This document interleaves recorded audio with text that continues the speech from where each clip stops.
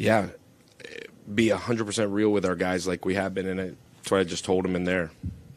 And I started off with, I'm going to be real with you, as I have for the 21 months I've been the head coach here. For 3.5 quarters, it was really good. We got to figure out what in the world happened the last 6 minutes of that game, because what happened the last 6 minutes of that game was really, really bad. It was garbage. So 3.5 minutes, really good ball. 3.5 quarters, really good ball. That second half of the fourth quarter, really bad ball. It ends up getting out of hand. It goes from a one-possession game to whatever it ended up being. Looks really, really lopsided, and it wasn't. So if you're looking for a quote, you can have it, but, like, there are no moral victories. Like, I told our guys that we could play with anybody in the country. I know we can. Got one of the best quarterbacks in the country there. You got a running back room that's as good as anywhere. Our O-line played their butts off. That defense put that gold helmet all over these cats. We can play with anybody in the country.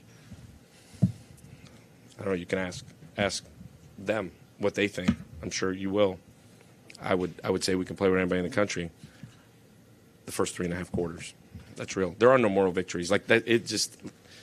Hopefully you guys have figured out. I'm just going to tell you the truth, and that's the truth, and that's real. We're 1-1, and tonight wasn't good enough, and we came up here to win the football game. Do you think kicking that field goal led to kind of that letdown? Do you trust the guys to go punch it down 4th and goal and see what happens? I don't know. Do you think that's what happened? Sure. Awesome. Well, since I'm the head football coach, I'm telling you that that's the smart thing to do is kick the field goal to not go down 2 possessions. So it certainly felt that way, right? But I couldn't tell you without watching the film. And I'm not being a jerk. I'm just telling you, let down to be in a one-possession game, the fourth quarter, against one of the top teams in the history of college football. Like, is it a letdown? It shouldn't be. If it is, I got to coach it different. I got to coach the situation better. I got to have our team better prepared for that situation. Clearly, I didn't. But I will. I'll get myself right. So nobody harder, just so we're all on the same page, there's nobody harder on our staff, our kids, and myself than me. And we'll get it right. We'll get it fixed. And we'll be ready to roll. I promise you. And we'll work so hard that it won't happen like that again. We were able to contain the quarterback there for really the entire game. I thought our up front, defensively, a lot of the twist game stuff, a lot of just the edge rushes were effective. The point was to contain him and not let him get it running around, which is where he's so good. I thought for the most part we did a really good job with that. 3 sacks. Did a relatively good job on third down. Defensively, we're able to contain him, but I thought we played really hard up front. I thought T.O. did a great job mixing up the blitz packages, mixing up the pictures. I thought plan-wise it was really, really solid. Coach, can you take us through the decision to go for the field goal there in the 4th? Yeah. I thought you had to go get points there in the drive and make it a one-possession game.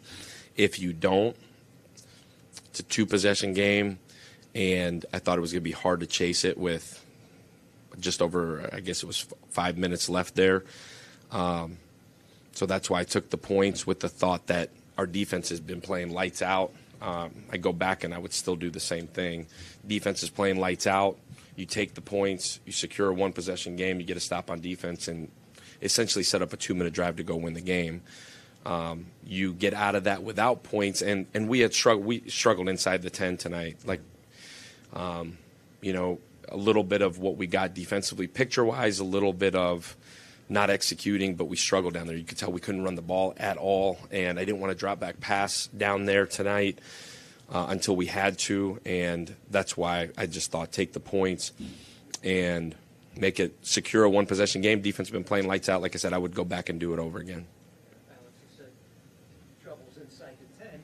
You had 2 early drives where you got points early, but they weren't touchdowns. And then they got down there twice and got touchdowns. So that, that first quarter right there to come away with field goals only, points of course, but I'm sure you'd love to punch it in there. Yeah. Is there a question? Well, is that how did the offense feel? They moved the football, got points, or was it a disappointment, or say, well, maybe not? Yeah, I don't understand your question. We want to score touchdowns in the red zone.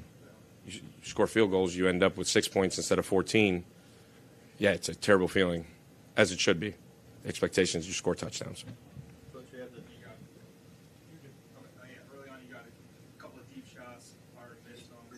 Did they do something different to kind of take those deep shots away later in the game? That was kind of had an escape and intermediate. The deep shots weren't really there with Myron after those first three that he missed. Yeah, we didn't execute the three in a row,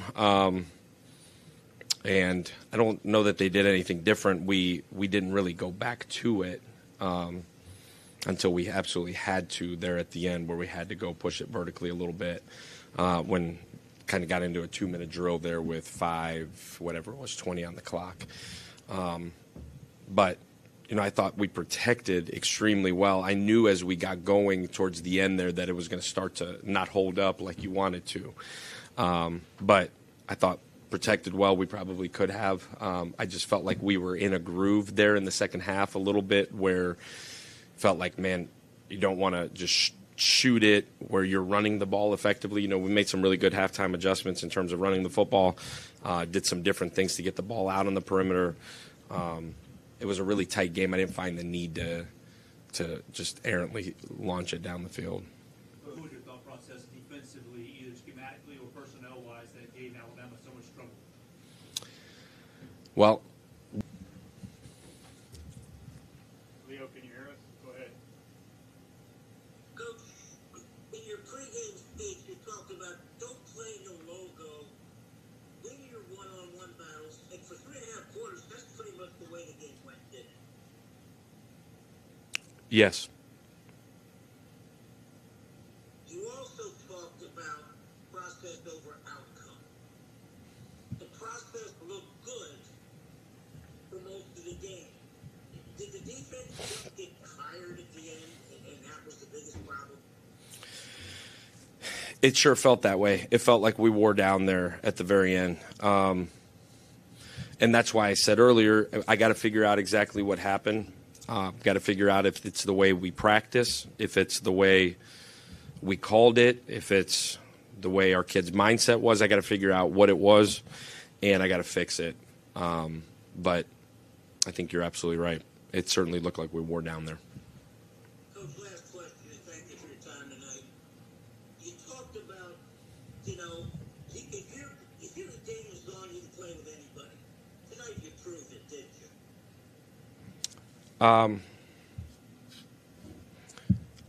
you? I thought for 3.5 quarters we showed that we could play with anybody. We did not prove at the very end that we could play with anybody. We couldn't go finish. Thank you, Coach. You're welcome. That's it. Awesome.